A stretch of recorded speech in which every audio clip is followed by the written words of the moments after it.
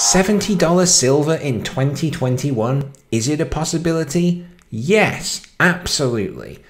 Welcome friends, in today's video we're going to break down the reasons why $70 silver is by no means unlikely this year.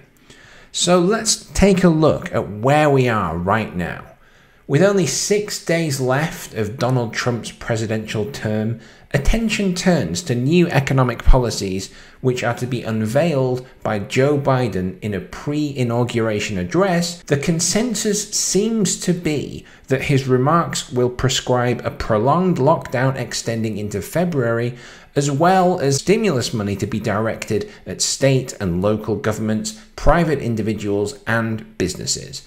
There is likely to be a commitment to clean energy infrastructure projects. Since more than 50% of silver used in industrial applications is linked to solar panels and electronics, these decarbonization efforts, as they're called, are likely to reward holders of silver mining stocks as well as owners of the physical bullion. Some analysts predict that the dollar will weaken as US foreign policy enters a more predictable phase without the escalating tariff threats that we've got used to over the last few years.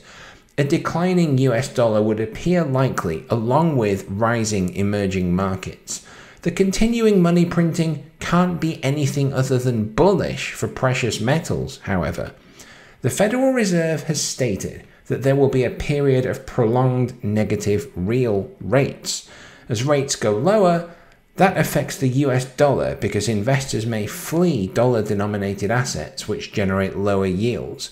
We can see that the real rates and the gold price are inversely correlated. We also note that Russia has dumped quite a lot of US dollar holdings in favor of gold. One brokerage called Phillip Futures also said in a note on Monday that the dollar could weaken if the second stimulus package is smaller than expected.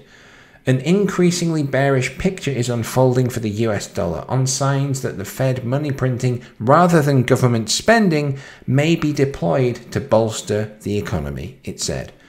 The move away from fossil fuels and towards electrification shouldn't be underestimated in terms of how bullish it is for the price of silver. A recent article claims that silver consumption in the global automotive sector will approach 90 million ounces by 2025. And there are a number of reasons for this, which detail the many and varied applications of silver in the average vehicle. It's electrically conductive, durable, corrosion resistant, and it has uses in assisting electric power steering, airbag deployment, and charging stations for electric vehicles. We talked about the need to own the electric vehicle market. Tesla recently announced an updated map of its superchargers distributed throughout the US mainland. Instavolt and Osprey are also installing charging points throughout the UK. Even Aptera's bizarre three-wheeled vehicle offering is compatible with a Tesla charger. It might look like an unsteady reliant robin that your dog would knock over simply by wagging its tail, but this is the future of motoring, so you'd better get used to it. The fact that the Democrats prevailed in the Georgia runoffs recently tends to suggest that the upcoming stimulus, which Joe Biden has already been talking about passing, My Build Back Better plan, an independent analysis put out by Moody's, a well-respected law firm, won't encounter any opposition, and this will probably drive inflation higher, which means that the purchasing power of each dollar that you have will diminish ever so slightly. So buying silver now before even more stimulus and even more money printing would allow you to insulate yourself from that loss of purchasing power, so it's definitely recommended. The money printing, the electric vehicle demand, these are factors which are bullish for silver prices going forward. Earlier in January, silver surged to over $27.50 as traders bet on higher inflation ahead. What else is bullish? Well, according to UBS Global Wealth Management strategists, silver and platinum will outperform gold in 2021 as the economy recovers and as industrial demand picks up, supporting higher metal prices. However, where does this $70 estimation come from, you might ask? Well, here is a chart from Patrick Karim's discussion with Palisade Radio, in which he lays out a thesis for continuing silver price appreciation in 2021. In the example that he gives, a $70 price target for August 2021 was found by transposing silver's bull run from the 1970s onto today's charts. As we've said many times on this channel, $70 silver is by no means illogical in view of the supply-demand dynamics we see unfolding, the continuous aggressive demand both for industrial and investment-grade silver at the same time as supply diminishment continuing.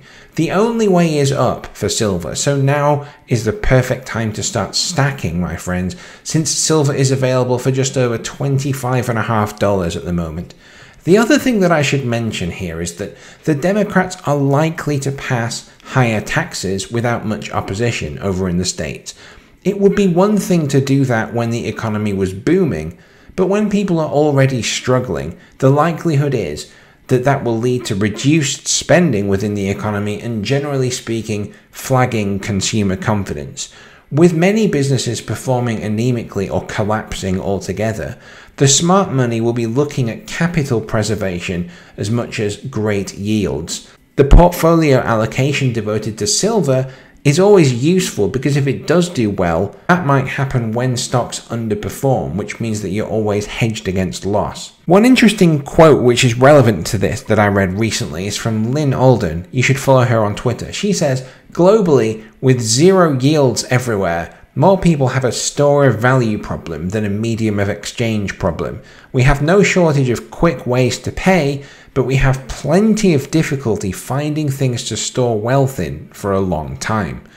One of the few things, in my humble opinion, that actually does carry durable intergenerational wealth is silver and gold, and these are things that do carry value. What's interesting is that many analysts in the silver space are comparing where we are right now to what was taking place during the 1970s, which was an era in which very high inflation was present. Commodities exploded at that time, gold climbing to unimaginable heights of over $800.